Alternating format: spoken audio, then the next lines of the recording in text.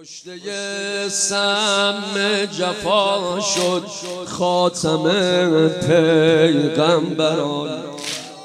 کشته سم جفا شد خاتم پیغمبران. از غم هستی رها شد خاتم پیغمبران. There were many attempts on the Prophet's life.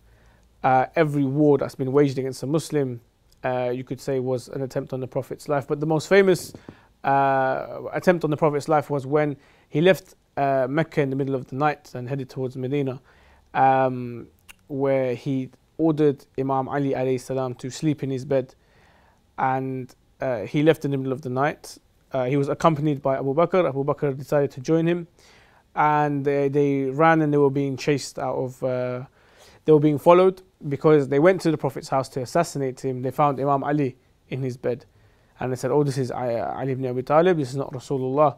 So they went looking for him and they found the trail and they followed the trail into the mountains, into the caves. And this is where the spider, made a web. And the people saw the web and thought, okay, if he had gone through here, the web would have broken, so he's not been there. And so this was an attempt on the Prophet's life. So it's not the first time people have tried to kill the Prophet. The question arises that why would people want to kill the Prophet? Well, first of all, you have to understand that the Prophet was seen as a revolutionist, someone who was rebelling against society and was causing a change in the social hierarchy. Obviously, people had a way of life and had a set of beliefs, and those set of beliefs were making them a lot of money. The Kaaba was full of idols. People all over the world would come to Mecca to worship these idols and to do tawaf and spend money. That's been turned around now. All those idols have been smashed. Now people who used to make idols have lost out on their business. People who would make money off the pilgrims that were coming to Mecca are not making as much money now because obviously the idols aren't being sold, dresses and clothes aren't being bought. And now this person called Muhammad sallallahu alaihi wa has created this new religion, a new religion that has one God, a new religion that has equality, has social equality, has man and woman seen as equals and given them proper responsibilities and proper code of conduct. And this is seen as a threat to the upper class in Mecca. This is seen as a threat to the upper class of the pagans and those who were benefiting from the previous religions are not benefiting anymore, are not making as much money. And they saw their traditional ways, they saw their culture, and they saw their business collapse in front of Rasulullah. And this is why they did whatever they could to stop the propagation of Islam and to stop this Islamic movement and to take the life of Rasulullah sallallahu alayhi wa alihi. There were some attempts on killing Rasulullah sallallahu alayhi wa sallam that historians agree upon. One of them is on his way back from the Battle of Tabuk. The Battle of Tabuk occurred in the year 9 after Hijrah, and it is the last battle the Prophet sallallahu alayhi wa participated in himself. He went with the Muslims and he took about 30,000 Muslims with him. It was a big battle because the Roman Caesar had lined up his forces across the boundaries of the Islam, the Islamic area or the Islamic State at the time. So the Prophet ﷺ leaves with all Muslims, leaving Imam Ali ibn Abi Talib salawatullahi wa salamuhu alayhi in Medina. Every time the Prophet left Medina, he would leave someone and appoints him as a successor until he kind of comes back, or at least appoints him not as a successor, but maybe more accurately as a leader until he comes back. The dynamics in the year 9 after Hijrah were such that the hypocrites in Medina were really cooking a lot of things up. They started establishing what the Quran refers to as Masjidul Dhirar. Masjid Dhirar, they built just across from Masjid Quba. And the idea that they had for building it in front of the Muslims, they said Masjid Quba is a small masjid. Masjid Quba is the first masjid that the Prophet ﷺ established in Islam. They said, it's a small masjid. Now the Muslims have increased in numbers. We're going to build a bigger masjid. And one with better roofing, more space. That was the excuse they came up. However, the real essence of Masjid Dirar was to make it as a spying cell. It is not inside Medina, so people cannot really see them. And it's not that far away from Medina. So they thought this was a strategic place for them to keep this, operational spying agency. The Prophet ﷺ knew of this, but he did not get the opportunity and the time to deal with it. So he had to leave it and to go to Tabuk. So the hypocrites of Medina now are cooking, and all these hypocrites were people who used to be with Rasulullah sallallahu alaihi wasallam. These were people who, for example, used to even pray next to Rasulullah sallallahu alaihi wasallam or with Rasulullah sallallahu alaihi wasallam. So these were people who, on the outside, they're Muslims, and that's why we cannot say that all those people who were with the Prophet sallallahu alaihi wasallam were infallible. All those people who were with the Prophet sallallahu alaihi wasallam were genuine. So the Prophet had to leave Medina. Now, he could not leave Medina in the hands of someone who is weak, or someone who does not have a good strategy, or someone who does not have good essence of politics, or someone who does not have really good command of faith and religion. The only person who unites all these factors was Amir al-Mu'mineen Ali ibn Abi Talib salawatullahi wa salamuhu alayh. So when he leaves Imam Ali, then it is as if Rasulullah sallallahu alayhi wa alayhi himself is there, because the ayah of the Quran, wa anfusana wa anfusakum, ourselves and yourselves. Imam Ali is the essence of Rasulullah sallallahu alayhi wa alayhi. The hypocrites knew that every time the Prophet leaves to a battle, Imam Ali is always with him. They never even thought that the Prophet would leave Ali ibn Abi Talib alayhi salam behind. So the Prophet leaves Imam Ali behind. And now when they saw that, they became very upset because their whole plans failed. Now they knew they cannot do anything with Ali ibn Abi Talib alayhi salam being there. And there's that famous hadith, because the hypocrites started cooking up some rumors that, the Prophet left Ali because he doesn't like him, or because the war is so intense and he left Ali with the women and the children. So Imam Ali alayhi salam came up just after the Prophet, had just departed Medina. So he came up with him, caught up to him and said, Ya Rasulullah, this is what the people in Medina are saying. He said, don't worry about what they're saying. And this hadith is mentioned, just this part of the hadith says, you are to me like Harun is to Musa, except there is no Prophet after me. This part of the hadith is mentioned even in Sahih al-Bukhari. And the Imam then goes back to Medina. That hadith was heard by people when the Prophet told, you are to me like Aaron was to Moses, or Harun was to Musa. Harun was the successor of Musa. Ukhlufni, the Prophet Musa tells Harun. So people heard that, oh, wait a minute. This is now officially, he's kind of, or at least semi-officially, he's declaring Ali as the successor. So the Prophet leaves to the Battle of Tabuk. Imam Ali stays in Medina. He goes, and by that year, the year 9 after Hijrah, we're talking about after the conquest of Mecca. With the conquest of Mecca, that same year, in the year 8 after Hijrah, also happened the Battle of Hunayn, where At-Ta'if was also taken care of. At-Ta'if and Mecca were both what we call today superpowers. When Muslims manage to take over these superpowers, it means that Islam now is dominant. So the hypocrites who had maybe some planning or plots to gain power now saw this as the best opportunity. Islam is now dominating. That's it. Now it's the time to take the reins in our hands. So with the Prophet ﷺ going to Tabuk, and alhamdulillah, the Muslims, by the time they arrived at the borders, the Roman Caesar, had withdrew his forces, so the people got scared. His people got scared. And the Prophet asked the Muslims, would you want to go inside? Should we chase them? Should we go inside and fight? Or should we just move back? They said, Ya Rasulullah, since we scared them away, and it's really hot, it's difficult, so let's go back. So the Prophet ﷺ agreed with them. But what that established is those small communities who had allies with the Roman Caesar, they broke their allies with the Romans, and they established allies with the Prophet ﷺ. This alliance is extremely important, this alliance, because it showed the power of Muslims. These people, even though they may not have come under, like they did not turn to Islam as a religion, however, they turned to Islam as a protection.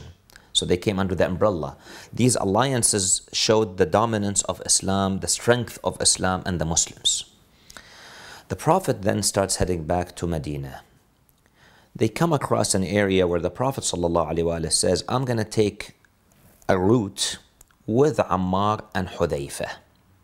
They will be with me, Ammar ibn Yasir and Hudayfa. The rest of the Muslims take a different route.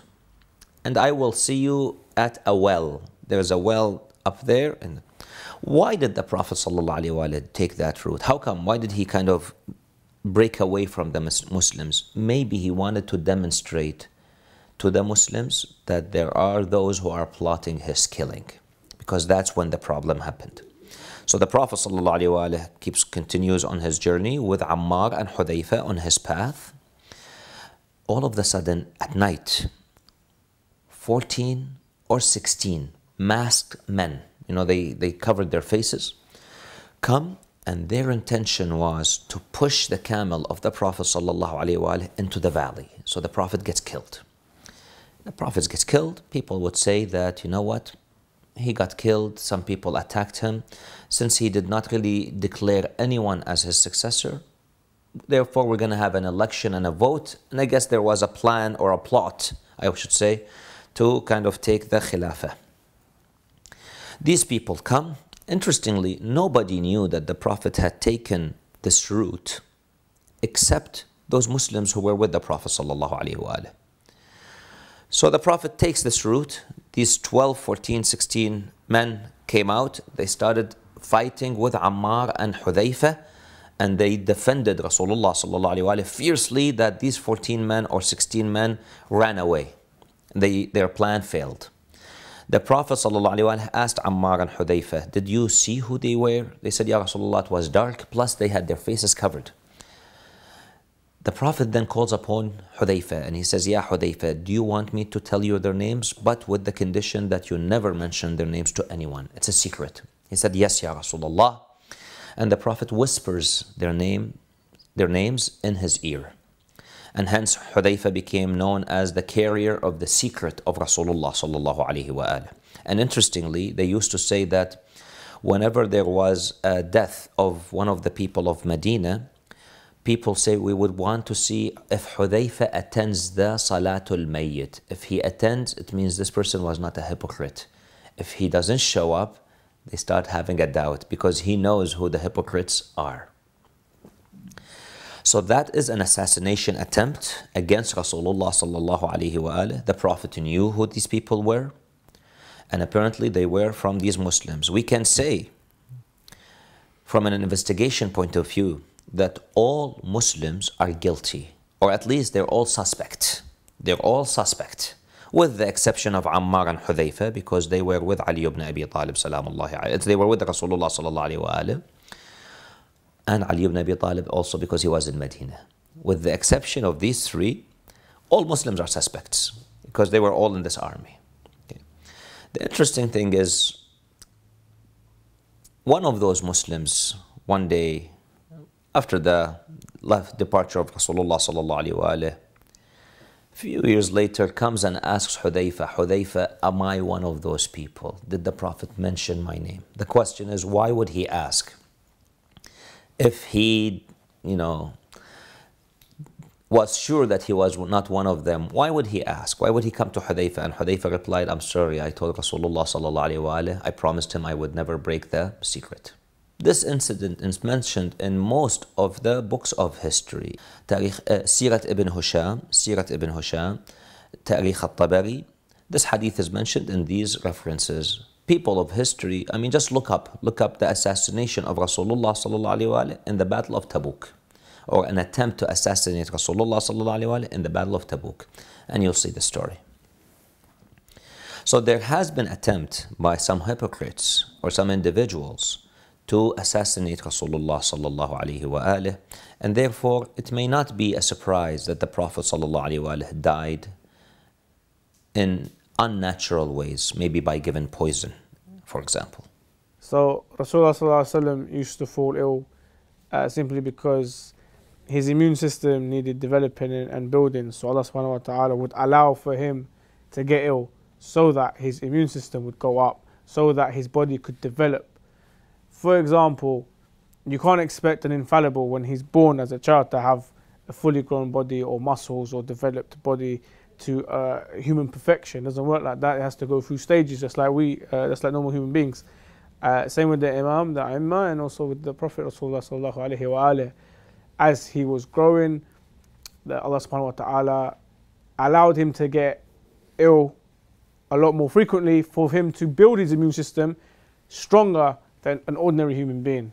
So Rasulullah sallallahu alaihi wa alihi used to get ill in order for his body to progress and for him to build his immune system to be greater than an ordinary human being.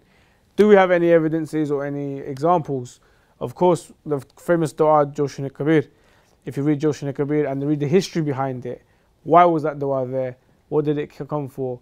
The dua was there when Rasulullah sallallahu alaihi wa alihi was at war and he put on this armor. The armor was so heavy, and the Rasulullah, he felt ill. He put it on, and it was heavy. He couldn't move properly. It was extremely heavy. It was extremely difficult for him physically to hold it, that he started to get fevers, he started to lose strength, he started to get ill. And then this dua came down in order for him to recite, in order for him to recover and to strengthen his body in order for him to wear that armor for war.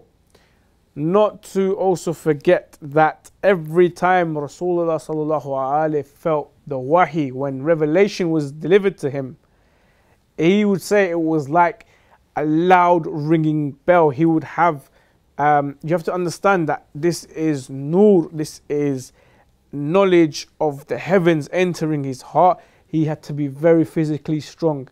And he'd be like this, and he'll break out into sweats, he'll break out into fevers. Sometimes they say he even used to have little fits or something. He'd be on the floor trying to contain this knowledge, this nur that was entering his heart. Which also caused him to feel ill at times. But the more and more it happened, the stronger and stronger he got. So yeah, it's not a surprise to us that the Prophet fell ill at all. In today's world, many Muslims know very little about the history of their Prophet. The Prophet of Islam, Muhammad, peace be upon him and his pure family. And they don't know much about his assassination or being killed, or did he die a natural death. Let's pay attention to the verses in the Holy Quran.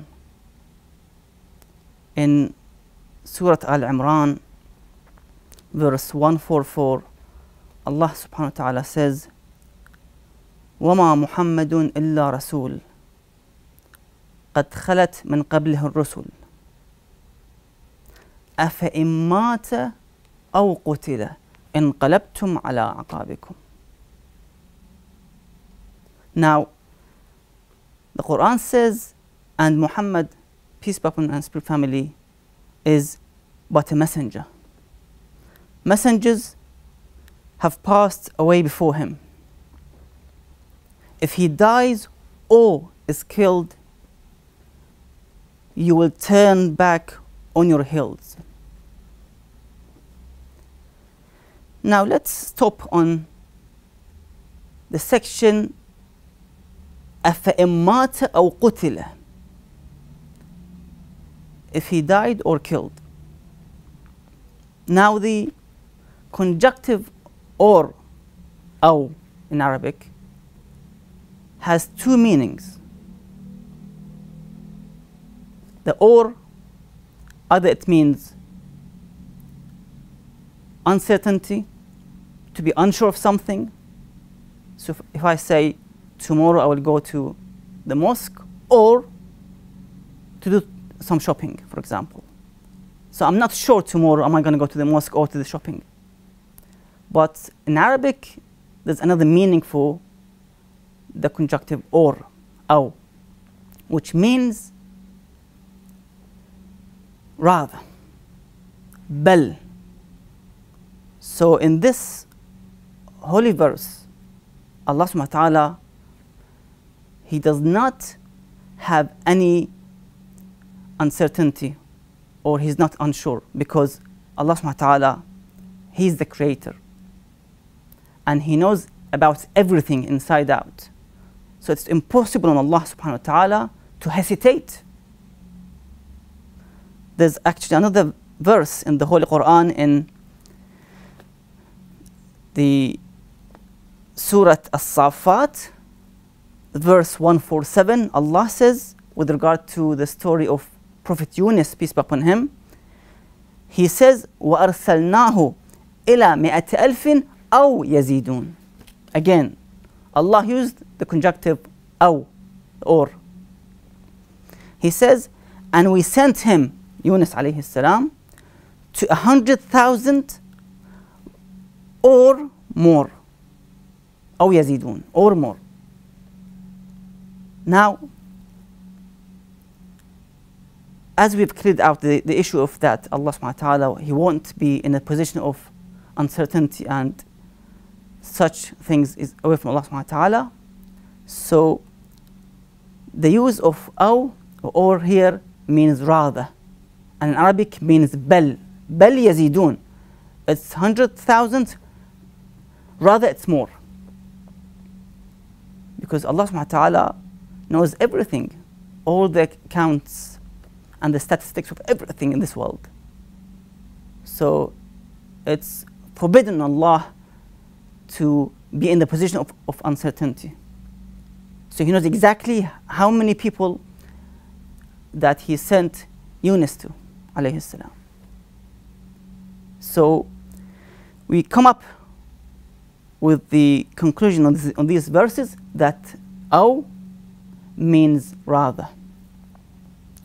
أَفَإِن مَاتَ أَوْ قُتِلَ, which means بَلْ قُتِلَ, indeed he was killed.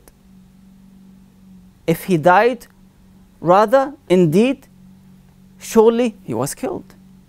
Now, why Allah subhanahu wa ta'ala uses this type of wordings, instead of, He would have said, قُتِلَ, he was killed straight away. Or it was, with regard to Yunus alayhi salam, it was 130,000 straight.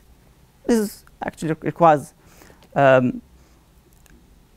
special research and lecture, but in overall, Allah subhanahu wa ta'ala is wise. He knows why and where and how to use these wordings and conjunctives. Now, we begin with the hadith of the non-Shia, Ahl Sunnah, in other words, with regard to the martyrdom of the Prophet sallallahu alaihi wasallam. We look at the example of Ahmad ibn Hanbal, who reported that Abdullah ibn Mas'ud, a well-known companion and a narrator in the time of the Prophet sallallahu alaihi wasallam, he reports the fact that he says, I am willing to take an oath 9 times. For what? For what reason? That he's going to take oath, swears to Allah 9 times. For what reason?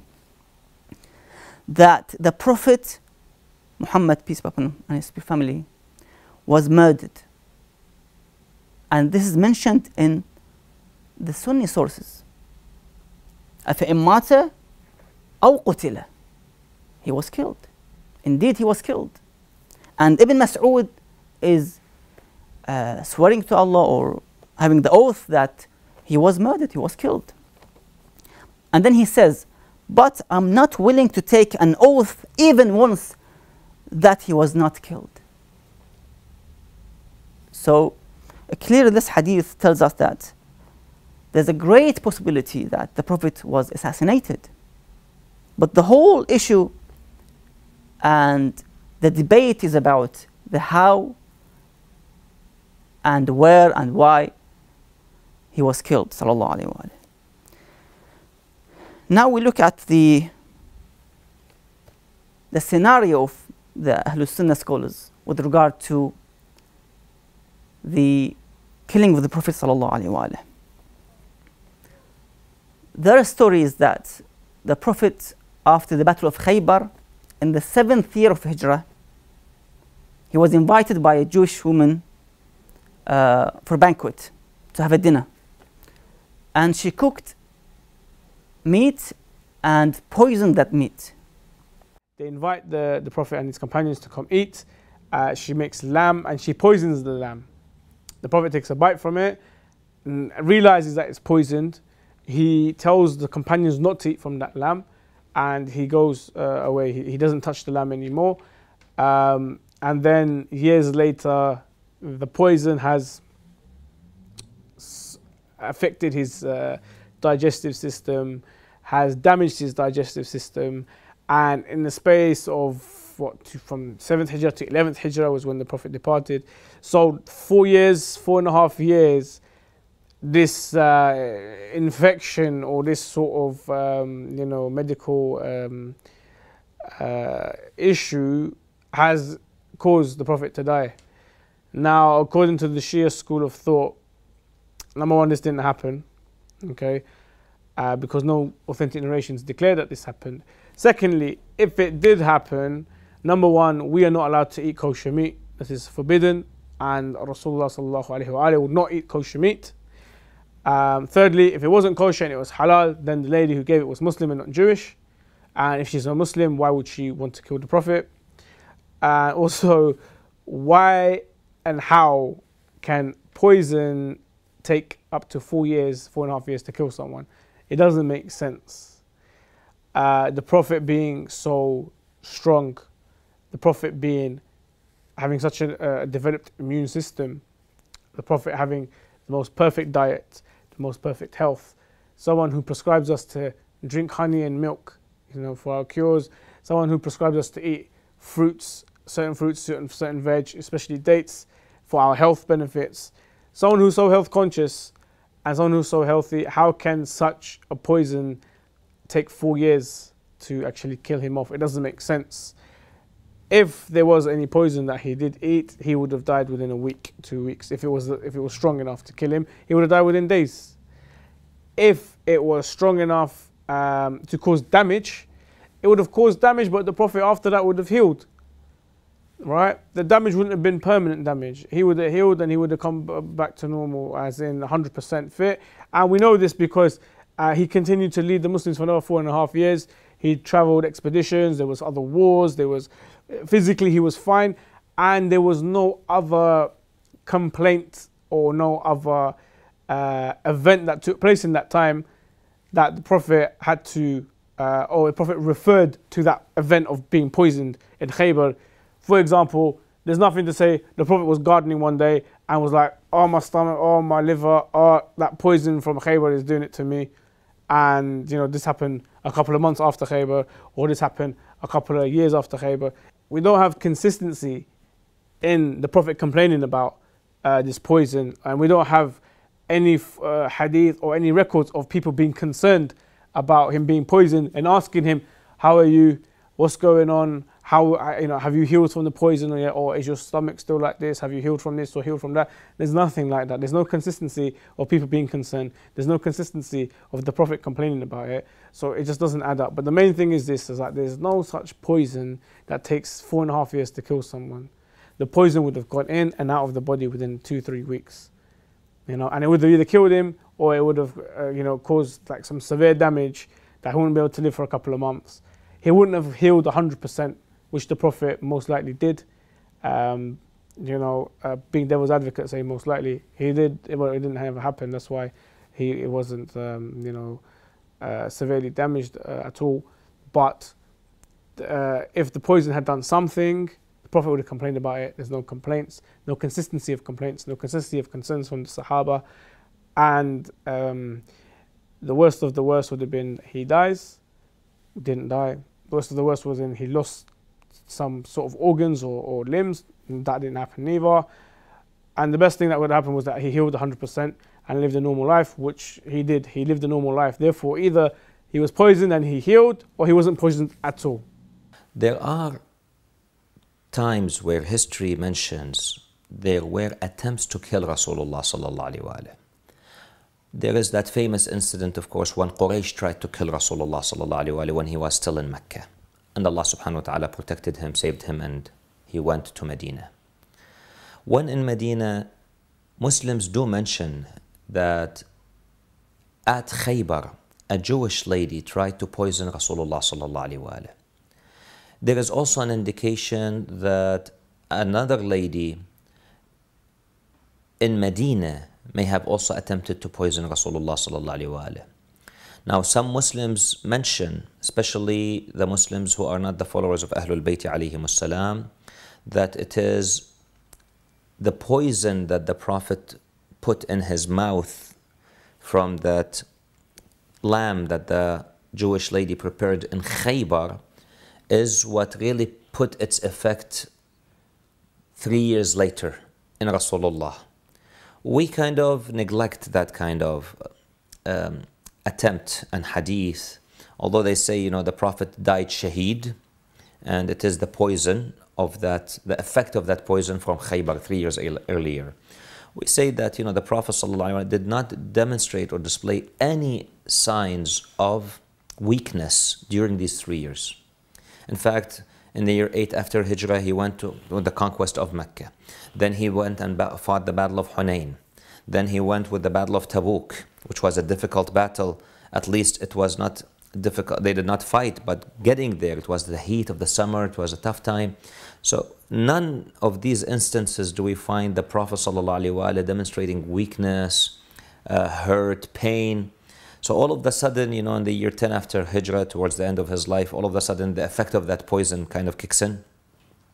That's why we find it difficult to accept such riwayat. However, we do have hadith from Imam Hussein al-Mujtaba, salawatullahi wa salamuhu alayhi, who says, I will be poisoned just like my grandfather, Rasulullah sallallahu alayhi wa alayhi. He was asked by who? He says, by my wife, Ju'dah. Okay. That is a hadith that we agree and accept that it is authentic. So according to this hadith, the Prophet sallallahu alayhi wa alayhi did not die a natural death, but rather he was poisoned. But the death of the Prophet ﷺ, according to the history of both sects, that the Prophet died on the 11th of Hijrah. Now this scenario can be easily refuted by two evidences. Firstly, the Battle of Khaybar took place on the 7th of Hijrah. And the supposed poisoning of the Prophet ﷺ by that Jewish woman was in that year, after the battle. And the Prophet's demise and departure from this world was on the 11th of the Hijrah. Now, it cannot be really sensible and rational to accept the idea that a person who was poisoned and ate that poisoned food would remain healthy for the next 4.5 years. Because between the year 7th and 11th, almost 4.5 years. How could a person survive all that years without being in a difficult health situation? So, for this reason, we cannot accept the scenario from the Ahlul Sunnah that he was killed due to the poison that the Prophet ate with that food and died 4 years later. Now, we look at the battles of the Prophet ﷺ. After the 7th of Hijrah, he joined many battles. The Fatih Mecca was on the 8th year, exactly 1 year after the Battle of Khaybar. He went to Mecca with full health, good health, and he opened Mecca, he entered Mecca, he was on the horse or a camel, proudly came back to Mecca, to his homeland, and then left Mecca back to Medina, and also joined other battles after the 8th of Hijrah. So, what is the effects and the side effects of poison? So we cannot accept the scenario. How could we trust somebody who fought Ahlul Bayt, peace be upon them, in the battle of Camel, Harb al-Jamal, against her Imam of her time, Ali alayhi salam? The second evidence which will refute the scenario and the story is that Aisha herself, reported by Al-Bukhari, one of the most prominent scholars in the Sunni world, she says that Allah's Prophet told me on his deathbed that, "Oh Aisha, since I consumed that poisoned food after the Khaybar battle, I've been in pain. Since 4 years, he's been in pain. Now it is the time for my heart to stop beating because of that poison." The Sahih al-Bukhari, volume 5, page 137. Now, how could we accept, number one, the narrations of Aisha? It was one of those, as it's called in the ulum of hadith and rijal, hadith al-ahad. It's only her who reported this hadith. How could we trust her? Also, let us not to forget that the Holy Quran mentioned about Aisha and Hafsa that they are the two wrongdoers. In Surah Al-Tahrim, Ayah 4, Allah says, "In tatuba ila Allah faqad sagat qulubukuma." If you both turn to Allah repentance, then indeed your hearts are already inclined. Allah refused Aisha and Hafsa in this holy verse. How could we take the hadith from somebody whose heart has been inclined? Somebody who was rejected by Allah subhanahu wa ta'ala. So a woman who was condemned from Allah subhanahu wa ta'ala, from the seven skies, and threatened to be tortured in the hellfire. How could we take the hadith from her? So we refuse this hadith because it's only a Aisha hadith. We cannot accept it. From the narrations that we have, was the Prophet poisoned? Yes, he was poisoned from the narrations. Not to do with Khaybar, but to do more with his wives. This is mentioned in Bahar Anwar, where Hazrat Jibreel, he comes, he speaks to Rasulullah and he informs him that Abu Bakr and Umar will seize the Khilafah from Imam Ali. They will take it from him. They will do this by killing yourself. Rasulullah sallallahu alayhi wa alayhi then tells this to Hafsa. He tells Hafsa that this is what the angel has informed me of. Angel Jibreel has told me of.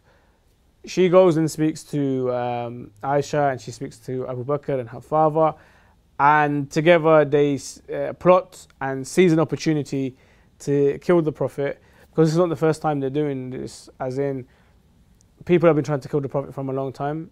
And also Abu Bakr, Umar, not just Abu Bakr and Umar, but many of other companions, especially people like the Umayyads, people of high power that have lost out to Islam because their superior positions have now been removed because of Islam.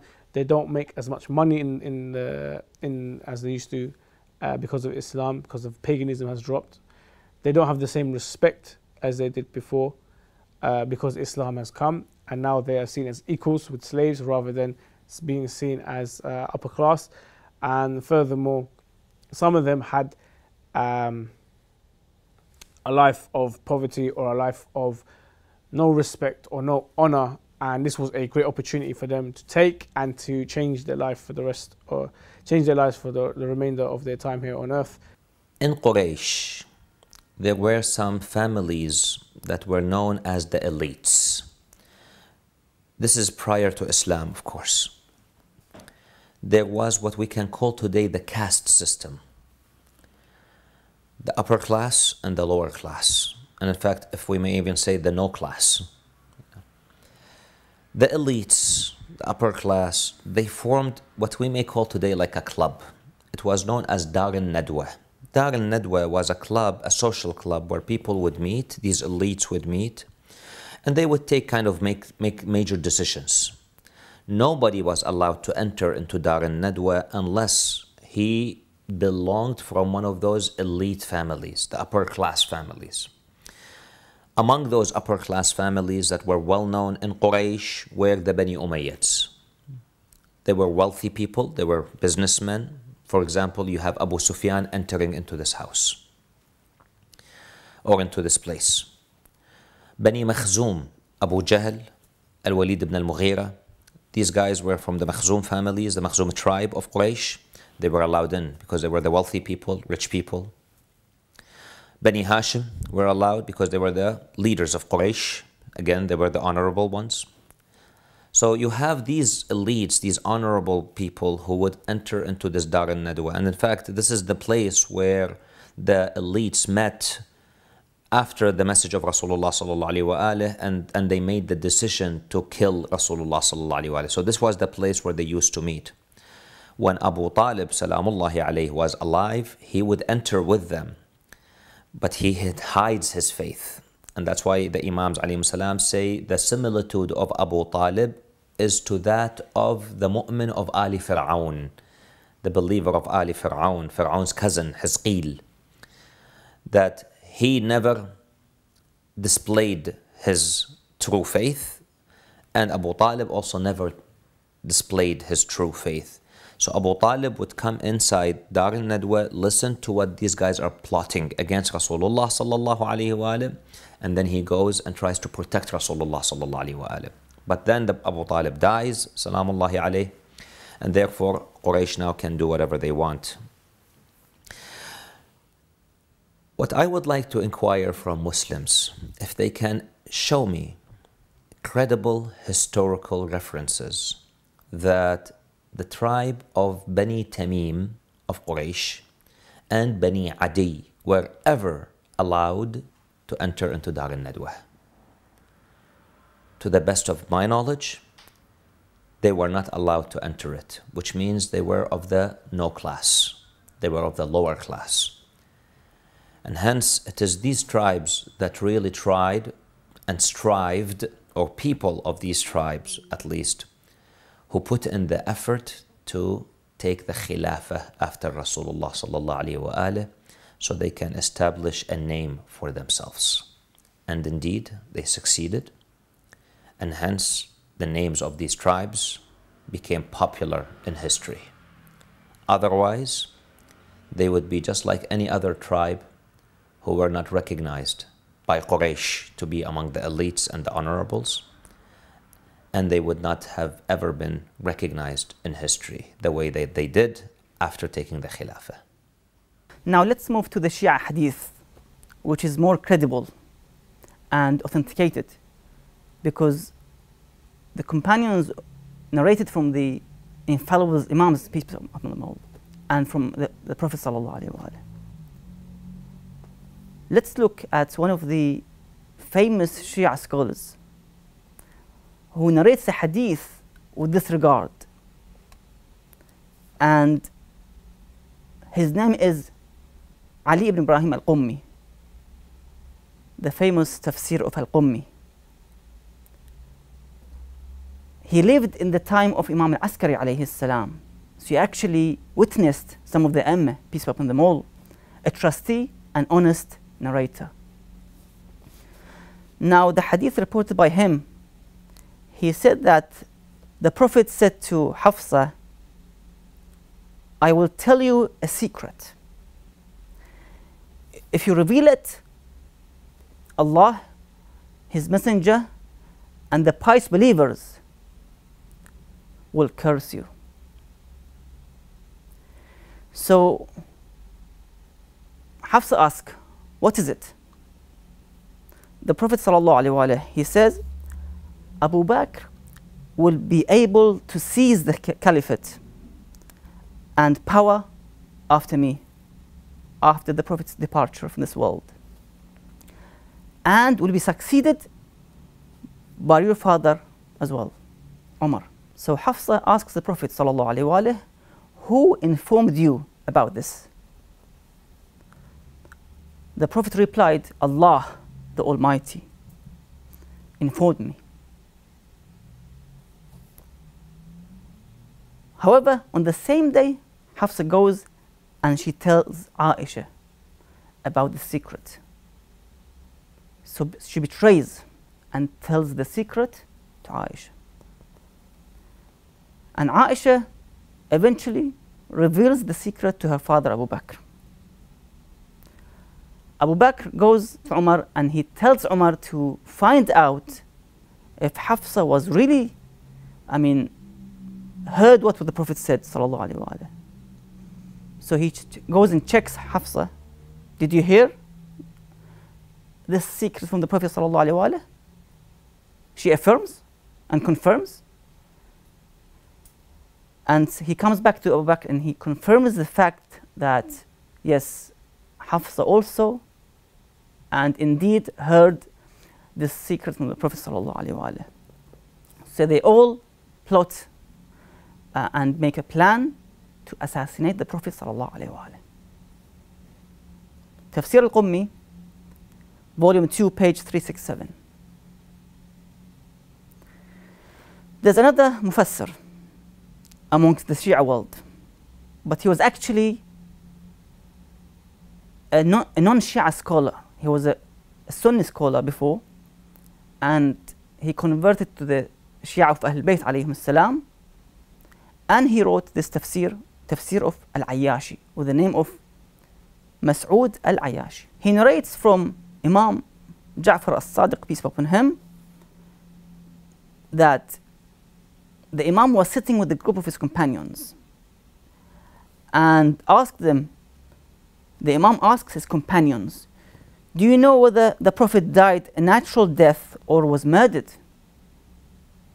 Allah the Almighty says, if he died or killed, أَفَإِن مَاتَ أَوْ قُتِلَ. The Imam brings this part of the ayah. The truth is that the Prophet was poisoned in his last days before he died. So Imam al-Sadiq alayhi salam confirms the fact that he was poisoned and on his last days of his illness. It wasn't in the time of the 7th of Hijrah after the Khaybar battle by that Jewish woman. No, just before days of his departure from this world.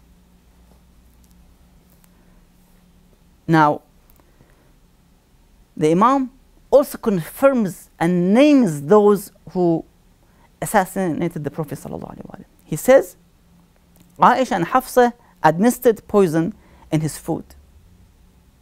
He frankly mentions the names of the two wives of the Prophet sallallahu alaihi wasallam. Then Ayyashi, the Mufassir, he says that upon hearing this from the Imam, the companions, when they heard this matter from the Imam alayhi salam, they all said that their fathers were amongst the worst people ever created by Allah subhanahu wa ta'ala. So imagine that even the Imam Sadiq alayhi salam confirms this fact that he was poisoned and by one of those closest members in his house, the two wives. This is mentioned in Tafsir Al-Ayyashi, volume 1, page 200. In his final moments, they say that Sayyidah Fatima salamun alayha was with her father till the end, was by his side, and he would have conversations with her, and then he told her something. He called her very close and he was speaking very slowly, very quietly to her. He told her something and then she began to cry. She was very saddened by what her father said to her. Then after a moment or two, the Prophet asks her to come close again and indicating that he wants to talk to her, say something in private. He talks to her and says something, and all of a sudden she's very, very happy and she's smiling. Now what the scholars say, that the dialogue that took place between the two was that firstly the Prophet told his daughter that my time is coming to an end, my time is coming to a close, and I shall be departing this earth soon and returning to my Lord, which obviously upset her very much.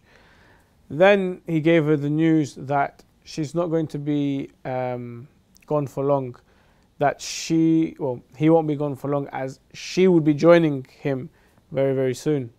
So that's what made her very, very happy, that she will not live much longer without her father, because her father was very important to her, her father was very dear to her, and that she didn't want to be apart from him for so long.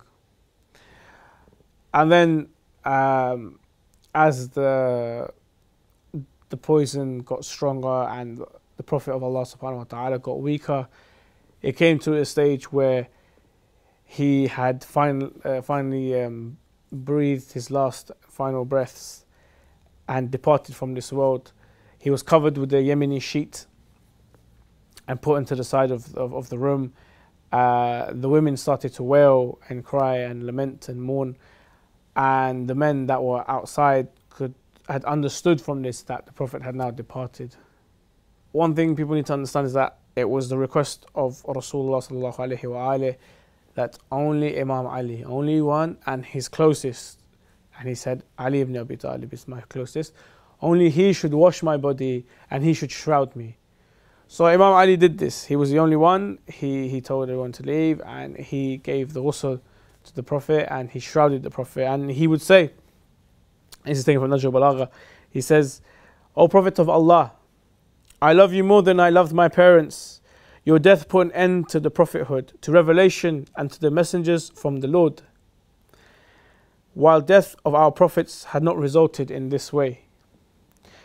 Your death caused a grief that every other grief was forgotten.